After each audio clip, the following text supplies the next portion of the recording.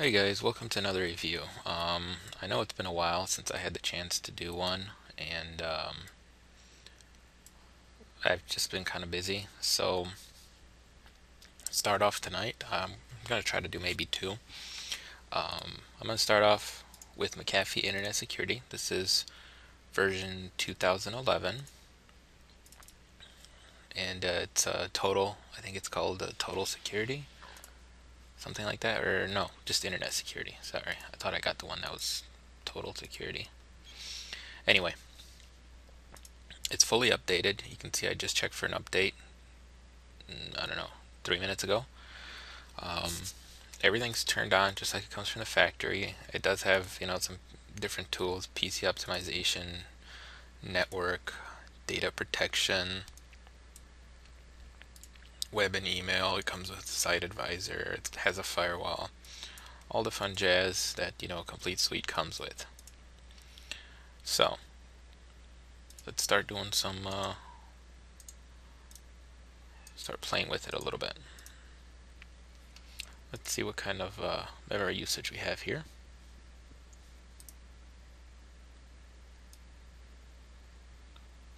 So it has 6 processes, at least in Windows 7 it does. And if you kind of put them together, you're looking at what, 50, 60 megs. So it is a pretty heavy suite. Now, okay, so never mind on this one. This one just went down to nothing. But it's still fairly heavy. You're looking at 30, 40-ish, 45 megs. While an average suite in today's world gets, between 15 and 30. So let's open up Internet Explorer here. I have some new links. Don't know how many of them work and how many don't work. That's just luck of the draw here. I haven't tested any of these.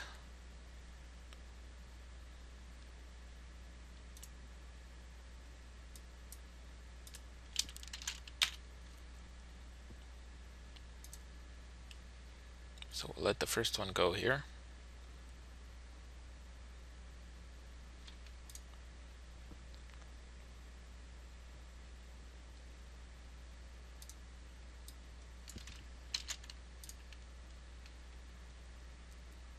Oop, looks like that one went right through.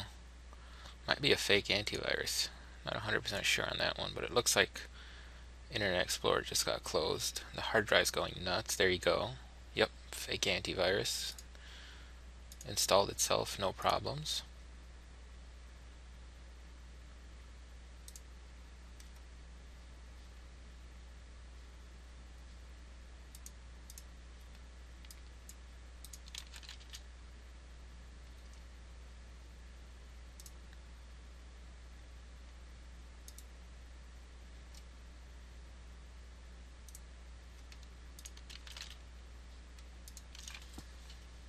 Looks like it won't let me get past that.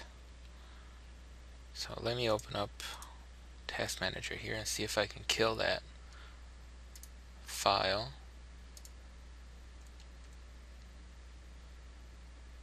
I suspect this is it, maybe. Yep.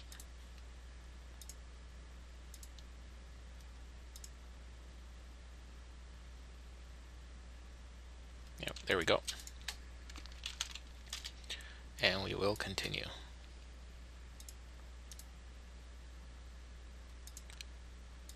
So as you can see, McAfee, okay, it looks like this one got blocked. Now it gives you the option here of block or download anyway. I personally think they should get rid of this download anyway. If it has been detected to contain viruses, spyware, I don't know if I would really, I don't know, that's just my opinion. But we'll block it. We'll consider that blocked.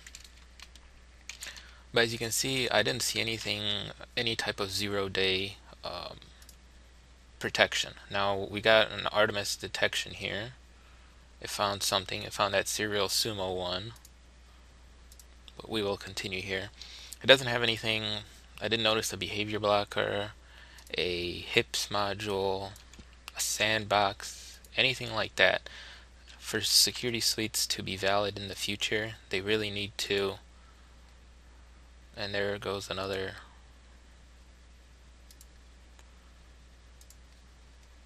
fake AV. For security suites to be valid in the future, they really need to stop relying on signatures. As you can see, McAfee pretty much is doing that right now. And because it seems like they rely heavily on their signatures, it doesn't really protect you.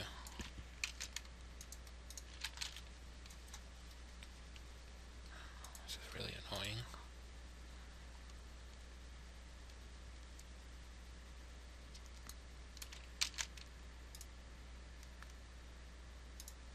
Seems to be relaunching itself automatically.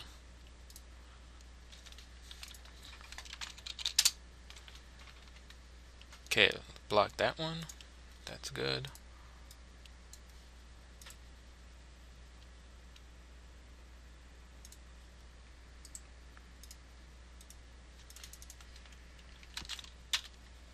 Looks like it's blocking some other files here. These are all Artemis, which is their zero-day component, I guess you could consider it, which is more like, I think Artemis is more like an online cloud component, but it doesn't have anything. I didn't see anything that we would consider on the endpoint security, the end user security.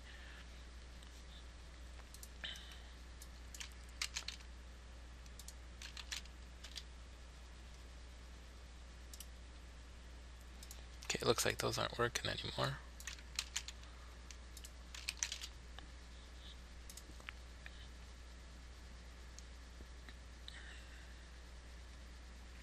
Okay, we'll wait for that one to finish downloading.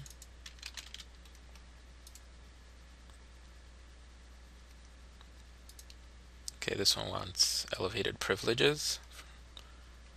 And there goes, yes, leave unprotected. This one doesn't seem to be downloading at all.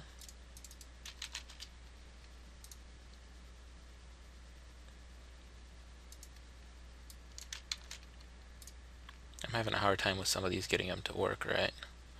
Okay, block that one, so that's good. That zip file. Wait, I just did that one.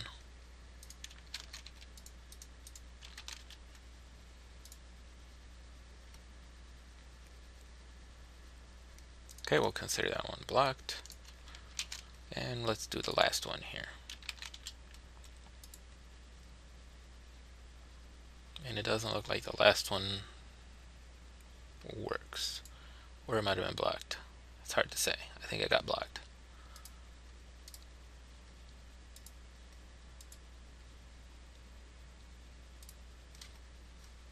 Okay, so now I'm going to restart the computer, and then I'm going to do a full system scan with McAfee. So I will be back with the results when the full system scan is done, doing its thing. So I'll see you then. Okay, so I'm back here. McAfee finished scanning, and it says it did not find anything. Okay, sure. It didn't find anything. So I grab my testing tools here. I'm going to run CCleaner to get rid of all the temp files, and then I'm going to run Malwarebytes. Now, the Malwarebytes that I'm going to run is the new beta. I want to test it out in testing purposes only. And there goes that fake AV again.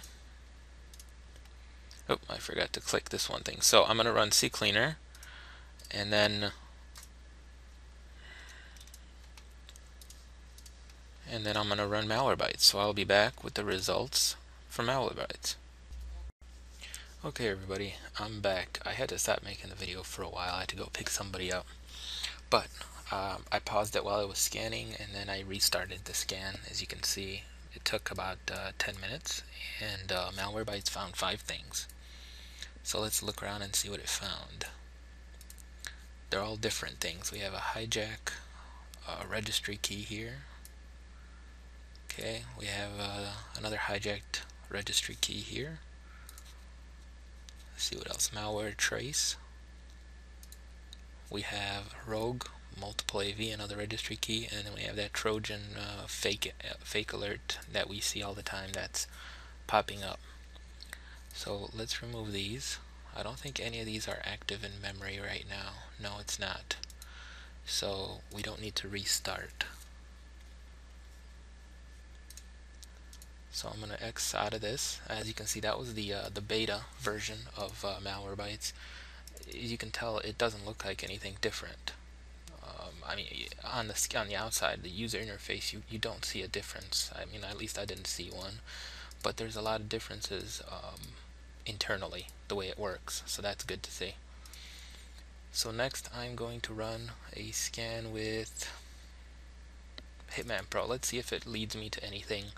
If not, if it says clean, then we might do some other scans. So I'm going to pause the video here while this scans, and I will be right back. Okay, so Hitman Pro didn't find anything. Let's run Gmer here and see if there's any type of rootkit or anything embedded in the system. We'll see if it finds anything. And I don't see anything out of the ordinary. All I see is McAfee drivers, so that's good. And I'm going to do a scan with super anti-spyware. Might as well, because I'm here and I have the time. So I'm going to do this scan, and I will be right back when it's done. Okay, so super anti-spyware finished scanning here, and it found a couple of registry things. It found a registry key, a malware trace, something that had been changed, and it found a broken file association here, .exe. So you can see that a couple of things were still left over.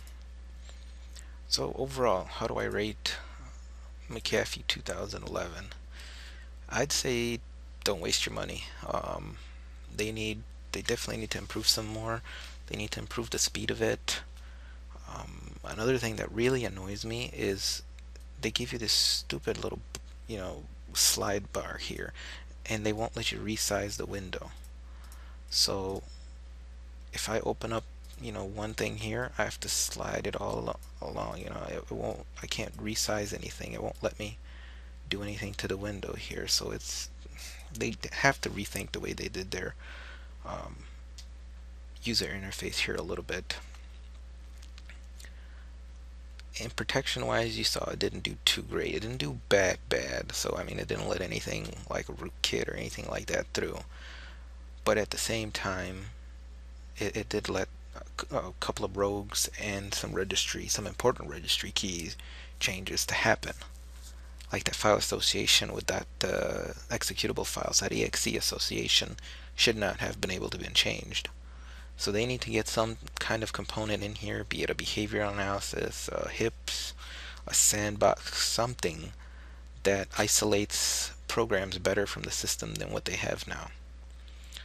So that's it on this review. I think I'm going to do one more. It's going to be another review using the same links, so you guys can see how this program coming up will work like. And I hope you guys enjoyed this review, and I'll talk to everybody later. Take care.